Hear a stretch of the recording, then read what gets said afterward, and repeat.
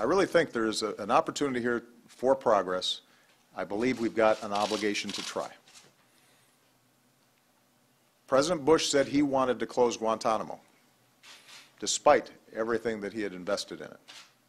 I give him credit for that. There was an honest assessment on his part about what needed to happen. But he didn't get it done, and it was passed to me.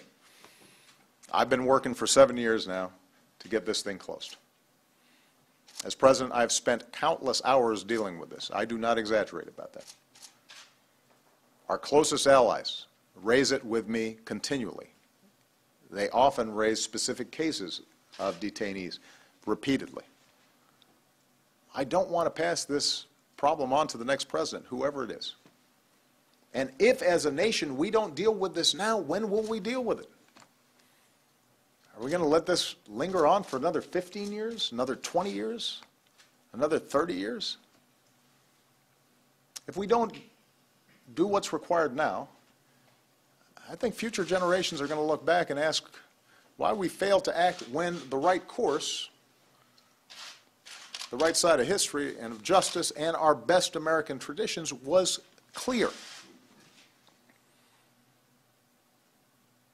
So, again, I want to thank Secretary Carter.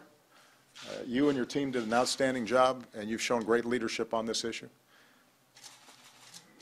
With this plan, we have the opportunity finally to eliminate a terrorist propaganda tool, strengthen relationships with allies and partners, enhance our national security, and most importantly, uphold the values that define us as Americans.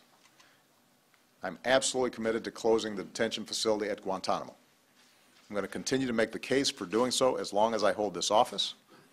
But this is a good moment for everybody to step back, take a look at the facts, take a look at the views of those who have been most committed to fighting terrorism and understand this stuff.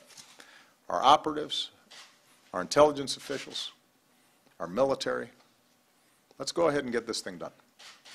Thanks very much, everybody. Mr. President, if Congress doesn't take your plan, will you act